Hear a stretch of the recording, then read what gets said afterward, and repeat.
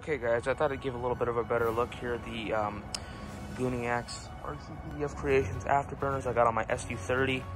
I was having some issues with the receiver in this thing, so I was changing it out and doing some range tests, but thought I'd show the Afterburners here. Here they are.